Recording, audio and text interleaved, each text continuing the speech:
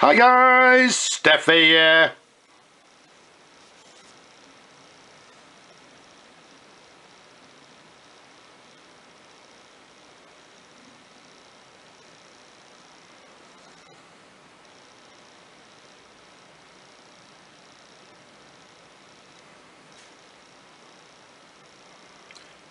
Yes, it's absolutely gorgeous, isn't it?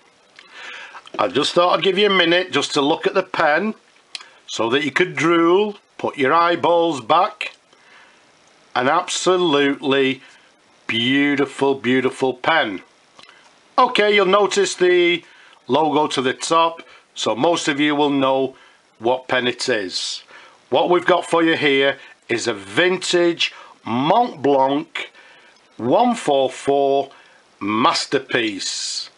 Now, the beautiful thing about this pen, let's bring it closer. Look at that. Okay, look at that. Absolutely gorgeous. It's actually the green striated or striped fountain pen. As we said, it's the Montblanc. I believe this pen, the 144, I know they made him in standard classic black. I believe the same pattern came in a grey colour as well. But this one, as you can see, again, repeating myself, comes in this beautiful green striped or striated pattern. It's a vintage fountain pen, so why do not, or why don't Montblanc make pens like they used to? Instead of the precious resin, the blacks, and well, the recent one, the Beatles Montblanc fountain pen. Don't get me wrong, love the Beatles, but the pen itself, I'm afraid, is not for me. Incidentally, well, sorry Beatle fans and Montblanc fans, but Montblanc pens, well, I can love them or leave them, although I've actually got a nice Montblanc 149 myself. They're not, you know, as I say, I can love them or I can leave them. So they're not my best favourite pens, but this one is an absolute beauty of a pen.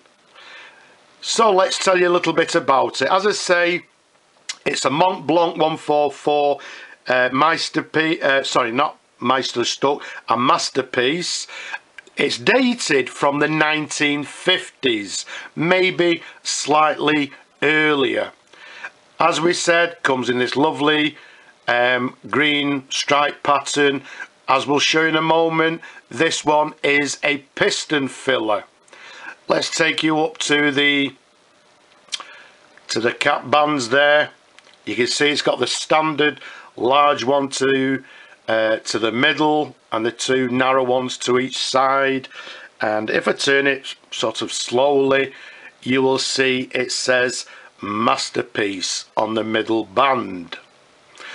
Let's take you up to the clip. Very recognisable, very standard Montblanc clip there with the band to the top.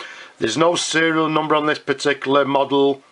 And then if we take you up to the very top, very recognisable, the Montblanc snowflake symbol to the very top. And the thing that you'll notice with this one, the lovely thing about the Montblanc or the vintage ones is they're not actually, well, they're not actually pearl white. As you can see, this one is a sort of a creamy colour, which again for me, much more attractive.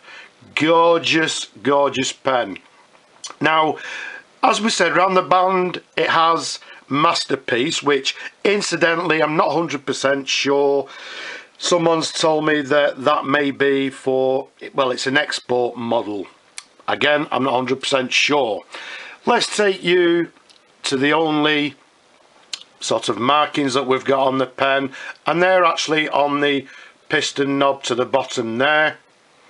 The first one, nice and simple, you can see says 144, which indicates the model.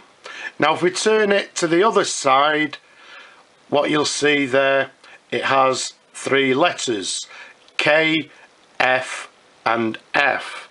Now the K, again, I'm not a Montblanc professional maestro or anything like that.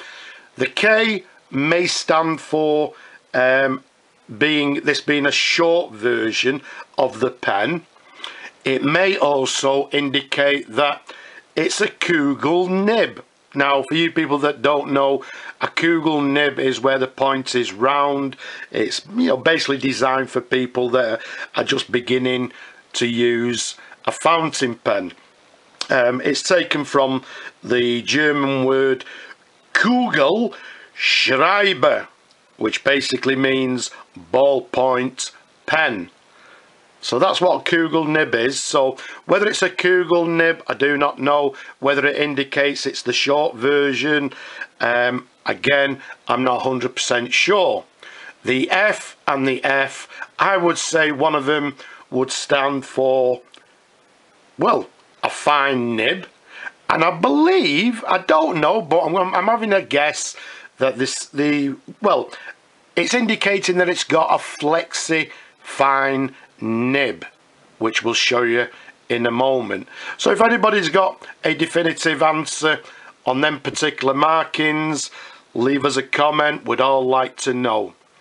Absolutely gorgeous pen. I wish it was mine. Unfortunately it's not. A gentleman, Sean, actually sent it to me because he actually dropped it. It was his grandfather's. He dropped it. There was a chip out of the bottom here which I filled in, polished, etc. So we've got rid of the unsightly chip. But apart from that, absolutely stunning pen.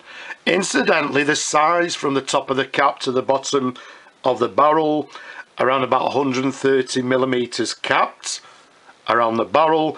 It's a nice 11 millimeters in diameter. Let's unscrew the cap for you. Give you the customary twirls. Let's give you a couple of extra twirls because it is an absolutely stunning pen. I've also given it a nice polish as well, so it's looking absolutely beautiful. I wish the pen was mine. Let's take you up to the section. You'll notice the section also has this sort of green and black stripiness to it. And then if we show you the nib, look at that beauty there. You'll notice how it's got quite wide shoulders. In fact, it's got wider shoulders than, well, an American footballer, I would say. Absolutely gorgeous. And it's a two-tone nib as well. Give you a different angle there. Absolutely beautiful nib. Keep it nice and still. It says 4810, and then underneath the Montblanc symbol, 14 carat to the bottom, Montblanc, and then basically right at the bottom 585. Again, this palladium silver and the gold to the top there. Absolutely beautiful. Sideways view for you, and then let's show you the feed underneath there. Again, you'll notice, for you people that know your Montblanc pens, this is what they term as the flat feed, as opposed to the sort of more modern feeds. Again, beautiful, beautiful, beautiful pen. As we said, it may be the short version. Either way, it's nice and comfortable to hold, and I've got quite large hands. Incidentally, it's quite a nice weighty fountain pen as well. Maybe that's something to do with the piston inside the pen. But as we said earlier, it's a piston feed, which means on this particular model, a little bit unusual in that what you actually do is turn it so far, and then you can actually feel a little bit resistance, and at that point, if you turn it further, that's when you can actually feel the piston moving in and out. But if we turn it all the way back again, and you can actually sort of feel maybe the piston going inside, and then the resistance sort of stops. There we go, just there, and then that just screws back nice and simply. So a piston filler, I can't get over how beautiful the pen actually is. It's absolutely gorgeous. I may be wrong, I don't know, but they may actually have brought out a up-to-date version of this particular pen.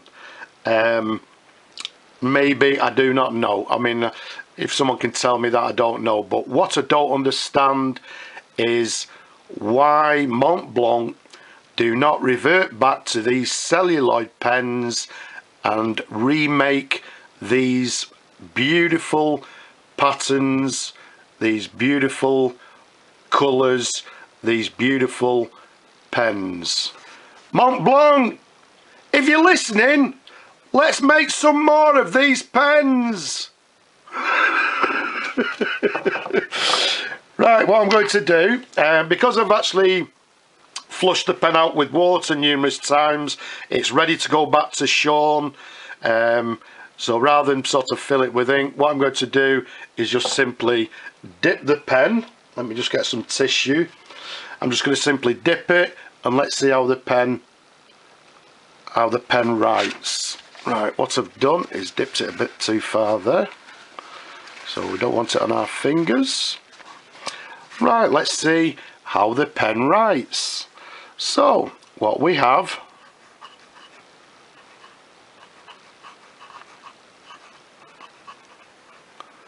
a Montblanc, as we said, this is the 144. It's what they term the masterpiece, which I believe, again, don't quote me, someone's told me that that means that it was made for the export market. The date of the pen, nice and simple, it's vintage, around about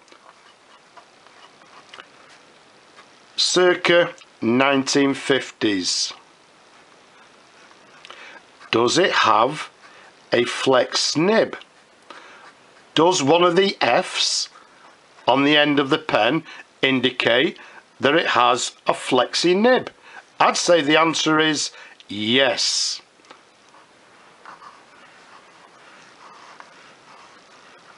In fact, we get a little bit of skipping there.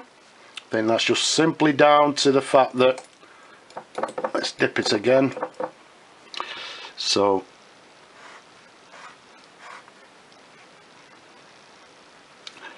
I always try this this technique here, but never seems to work.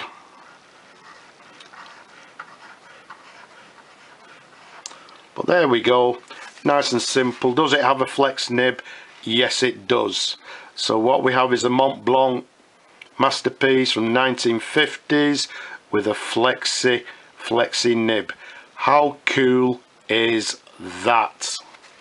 So let's just give the nib a little bit of white before we swill it out afterwards. Let's pop the cap back on, and quite simply, I don't know what else to actually say to you. I think the pen itself says it all. An absolutely gorgeous pen, and Montblanc need to make these lovely colours, these lovely patterns, make them again. Forget about the black precious resin. We want celluloid in lovely colours. So we're going to leave it at that. So the pen is coming back to you, Sean. If you ever get fed up with this beautiful pen, please give me a call. I will gladly give it a beautiful new home. So I hope you've enjoyed looking at this pen as much as I've actually enjoyed having it in my hands for a short period. Don't forget, like below, subscribe below, and if you feel like it, why not support below as well. But for now, I'll just say Bye bye for now.